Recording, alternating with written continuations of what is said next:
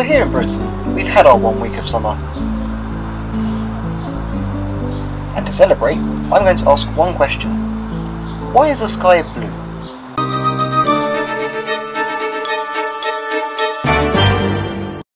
The reason that the sky is blue is because of Rayleigh scattering.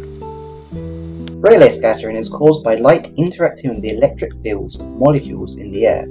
Rayleigh scattering affects particles with a shorter wavelength more than those with a longer wavelength. This means that red light basically travels in a straight line from the sun, while blue light is scattered lots and fills the sky.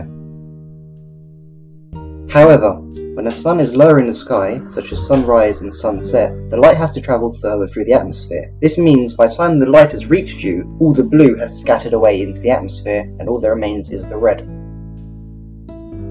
But if the shorter wavelengths get scattered more, and purple has a shorter wavelength than blue, why isn't the sky purple?